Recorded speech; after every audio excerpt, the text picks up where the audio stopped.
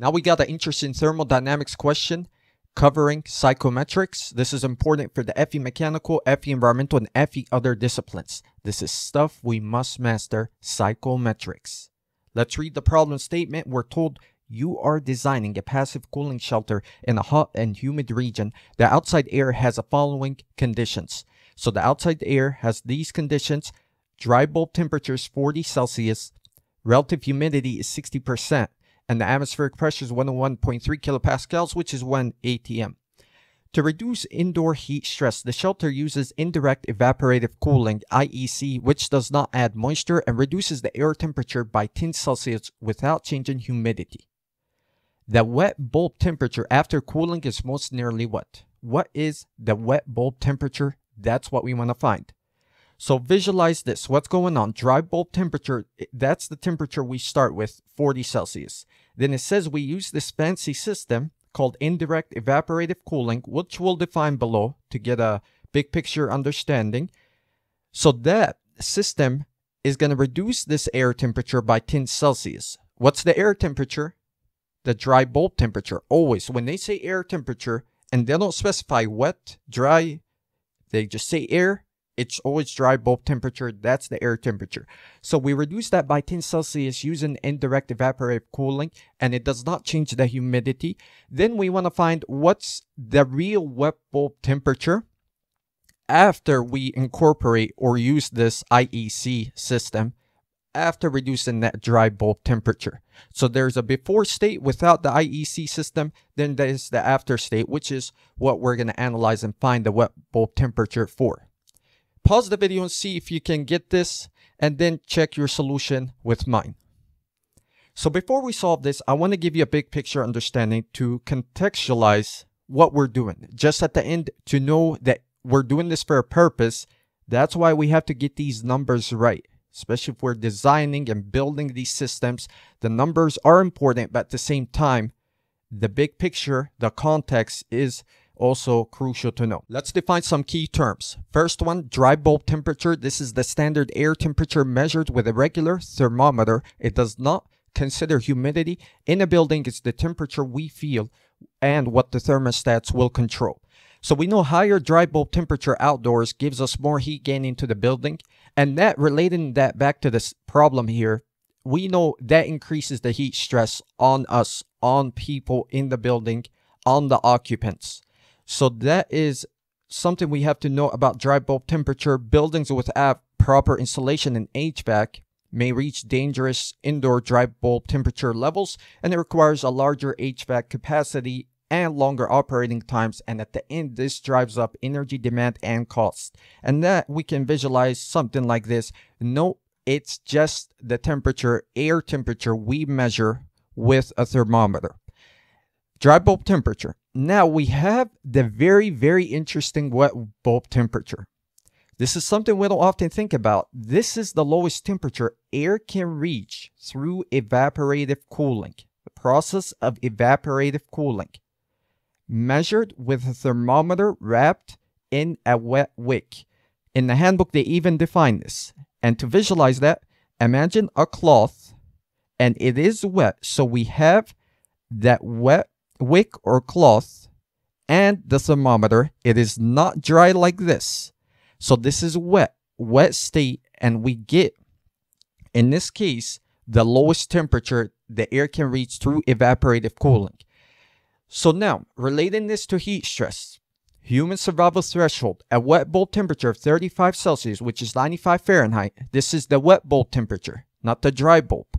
It's considered the upper physiological limit for human survival. At this point, the human body can no longer cool itself through sweating, which is, sweating is an evaporative cooling process because the sweat won't evaporate. Exposure to 35 Celsius, wet bulb temperature, even for a few hours, can be lethal even in shade and with ventilation. Therefore, a lower wet bulb temperature means low heat risk. A lower, in this case, lower, we can have low heat risk with a lower wet bulb temperature, even if the dry bulb temperature is high. So even if we have a high dry bulb temperature, as long as we can have a low wet bulb temperature, we're ensuring that the sweat that comes on us is going to evaporate, and it cools our body through evaporative cooling. So that's why we must consider this and know exactly what it means, and the reason there's a whole heat risk, again, even if the dry bulb temperature is high, because it comes down to the body's cooling mechanism, which is evaporative cooling through sweat, and how it is affected by humidity, which is what the wet bulb temperature captures.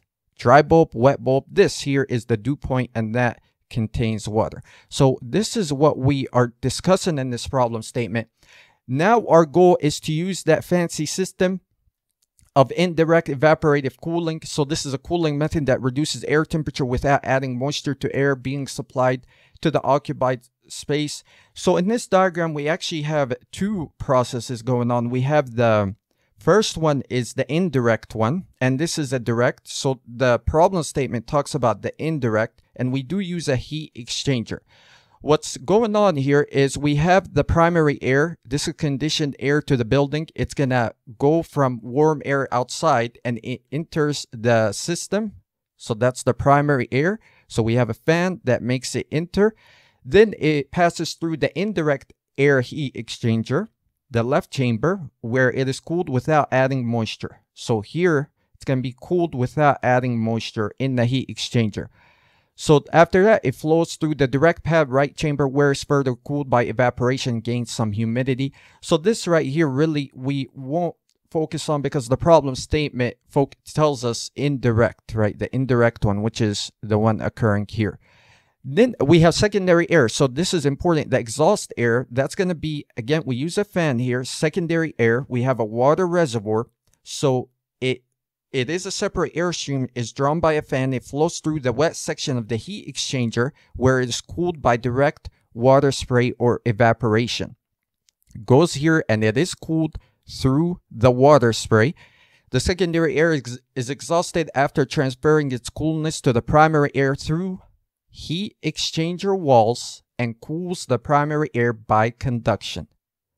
The outcome is a lower dry bulb temperature without raising humidity.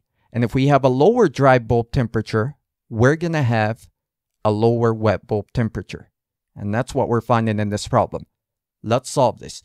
This is important to know. Definitions are important to know the concept, get in the context, and at the end, we have to get the numbers right when we solve computational problems. Wet bulb temperature after cooling, what we're going to do is use the psychrometric chart. And we're going to use, in this case, metric units. So here, the way we do this, very simple. We have the before state and after. And I want to show you the before condition. And that, recall, it says at what temperature.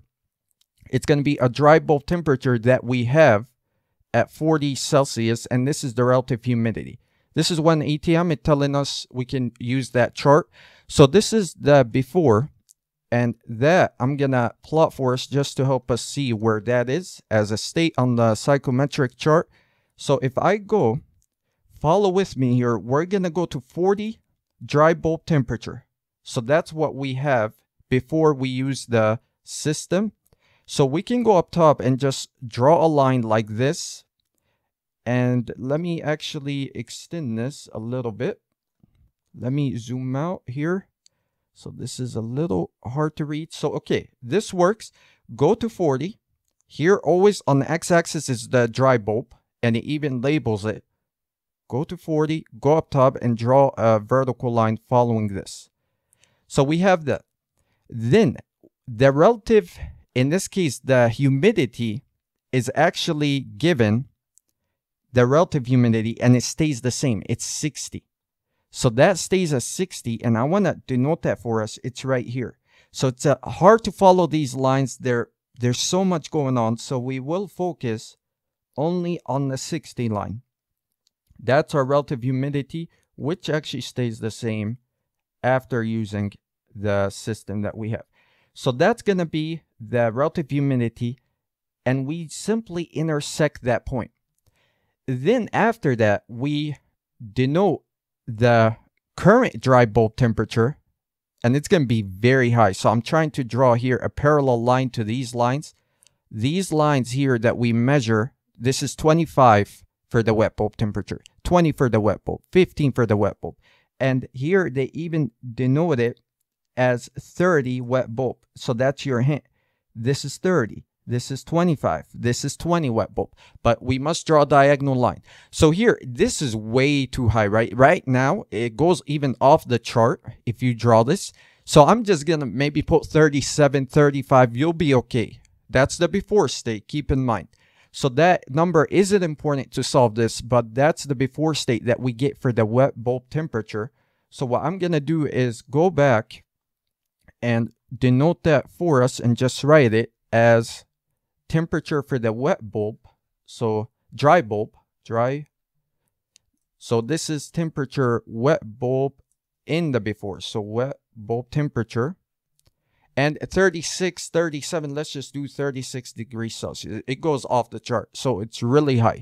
So that's the before. Now the after state is what we're finding. And we just simply want to get the temperature wet bulb in that after state. That's our end goal. So here we know we went from 40 Celsius, used the indirect evaporative cooling, and dropped it by 10 Celsius. So we do 40 minus 10 gives us a new dry bulb temperature. So temperature dry here will be that 40 Celsius we started with minus the 10 Celsius, and that would be 30 Celsius.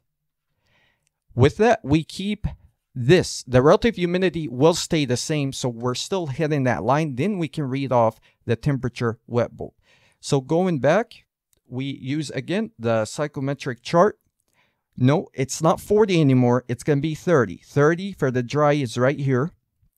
Go all the way to the top. You can extend that. Obviously, on the exam, you will use the line tool. Then here we have the 60. That is the value for the relative humidity. It stays the same. So let me highlight that for us so we can see it clearly. So we intersect somewhere here. So we have a state. We can find anything, right? We can find this value, which gives us the humidity ratio. We can find this. It gives us the enthalpy here. Let's say enthalpy 70, 75, let's say 77. In that case, kilojoules per kilogram of dry air. We can find the enthalpy. But the one we want to find is the important one in this case, which is the wet bulb temperature. So I'm trying to draw a diagonal that's parallel to these lines. This line is going to be the 25 wet bulb. This is the 20 wet bulb temperature. So we are here between 20 and 25 and a little above this.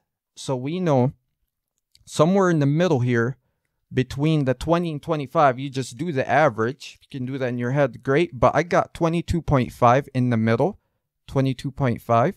Now the middle between these, you can do that again. 22.5 plus 25 divided by 2, we get 23.75. So here, 23.75, what would you say that is?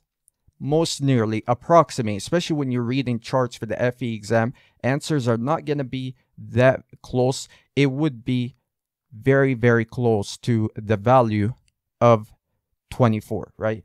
Definitely not 21. So that's on the low end. So we would take that out. And 27 is above that 25. This is above. The answer most nearly for the wet bulb is 24. And at the end, what did we do? We dropped that most nearly, we approximated this. It was outside the chart that we started with of a wet bulb temperature of 36 Celsius to a temperature using our system indirect evaporative cooling to 24 Celsius using the system. And that right here, based on this, we know this is the maximum 35 Celsius. So we're doing a good job here by reducing it that much. Typically, it will reduce probably lower, let's say 5 to 7 Celsius. In this case, we're overestimating by 10 Celsius. But that's how we would solve this. Keep up the good work, and let's keep practicing.